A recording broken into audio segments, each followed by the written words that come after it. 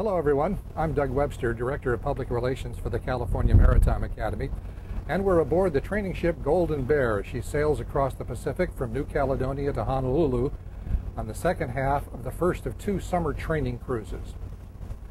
Yesterday, aboard the Golden Bear, we deployed yet another in a series of special scientific oceanic research floats called Argo. And to find out more about the Argo program, we talked with Dave Keeling, Professor of Chemistry at Cal Poly San Luis Obispo.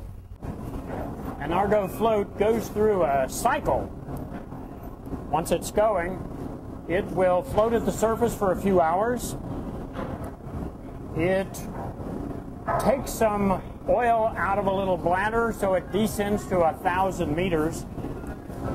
When it reaches 1,000 meters, it drifts for 10 days. At the end of 10 days, it changes its bladder again, drops down to 2,000 meters.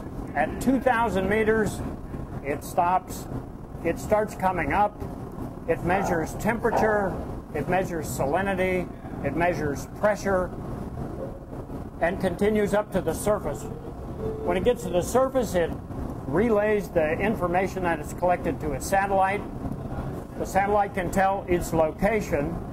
So when it completes a full cycle and repeats its next set of data, it can determine currents, mainly at 1,000 meters, because that's where it spends most of its time.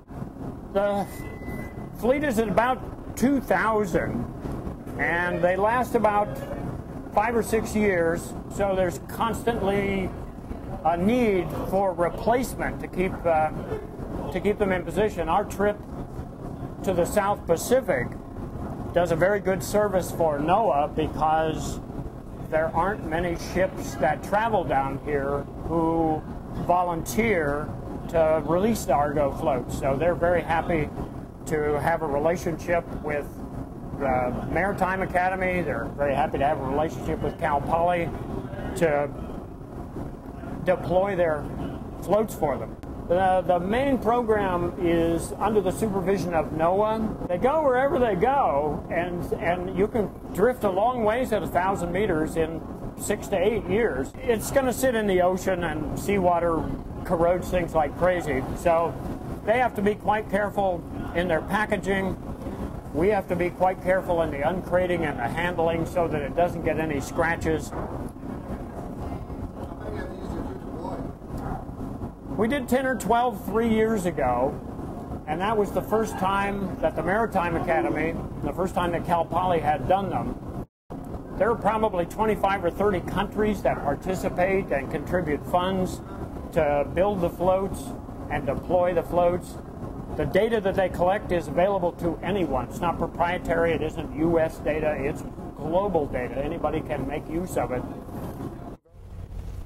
Early this morning, we deployed the last of our Argo floats for this year. But next year, the Golden Bear will be back on the Pacific once again, and undoubtedly will be carrying more of these Argo research instruments to aid scientists in their ongoing studies of the ocean and the world's weather.